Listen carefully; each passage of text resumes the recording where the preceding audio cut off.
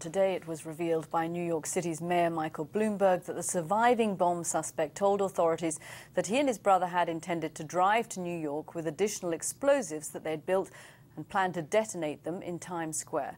For more on the factors which might have led the suspects to radicalize themselves, I'm joined now by former co-chair of the 9/11 Commission, Tom Kean.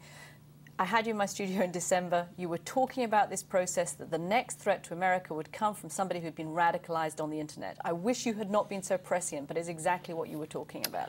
I wish I hadn't been right. Now, as part of a report that Lee Hamilton and I chaired a commission out of the Bipartisan Center, said, first of all, that was the greatest danger facing the country since our report on 9/11. And secondly, that this was going to happen, that somebody was going to be radicalized on the internet because we saw it happening.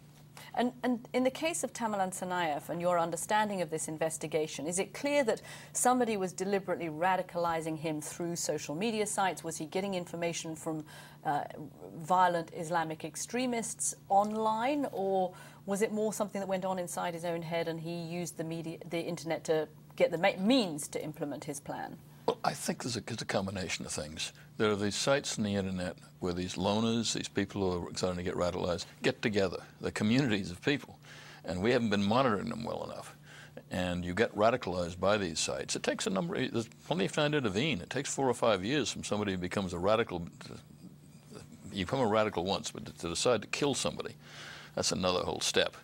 And so it takes some time. We have time to intervene in these things. And so I think they were radicalized. I suspect he went for some training home and then came back ready to do the plot. But the internet radicalization is a real problem, and it's a problem we have to do much more about in this country. And even in terms of being able to go online and find out how to make a pressure cooker bomb, and he was, we understand he went to this site Inspire, which is an Al-Qaeda affiliated site. How closely are we monitoring those sites, and who goes to them? I don't think we're monitoring them closely enough. I don't think we're cooperating enough with the big internet companies that we should be cooperating with, so they understand the dangers of this.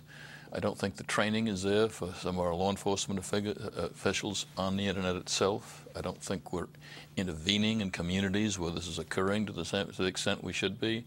And now we will. I mean, I think we'll now do all these things, I hope, because it's a real threat. These are people who are in this country already, who can move freely, can do the kind of things American citizens can do, and that makes them much more dangerous. And the fact, in a sense, that they are not affiliated with an organized terror plot, which is what we understand so far, how much harder does that make it to track them?